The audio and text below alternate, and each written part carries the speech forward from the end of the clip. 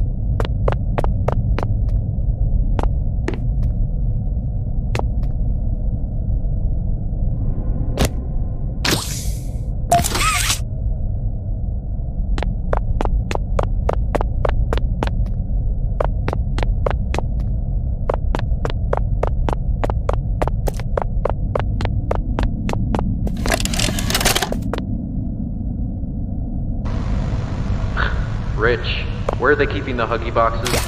I don't know. I couldn't tell you. Remember when maintenance left it a sweep of this place? No. Exactly. Nobody in this stupid company knows what they're doing. Oh, I swear, I haven't seen a single box in its place since they started flooding the storehouse with orphanage junk. Right. I get it. It's a nice program and all, on brand, but it's just hard to be happy about it when manufacturing's on our necks about it, because we can't find stupid Huggy boxes! Rich. You're right. You're right. It's for the orphans. I just wish there were less boxes. Anything less would be more habitable.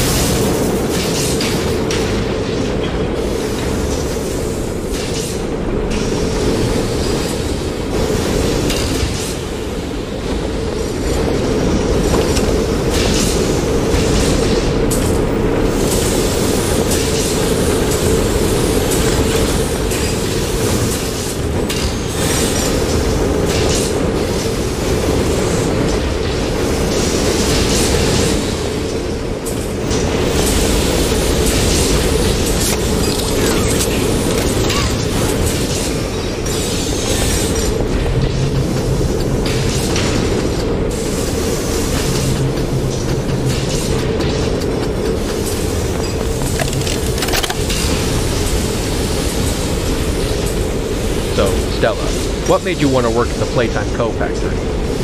Playing with toys when I was young. So magical.